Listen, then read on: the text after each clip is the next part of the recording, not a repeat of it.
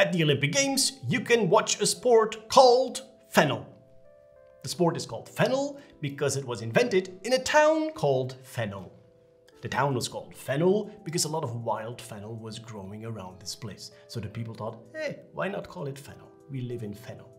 Now, after they had called it Fennel, there was a battle in Fennel.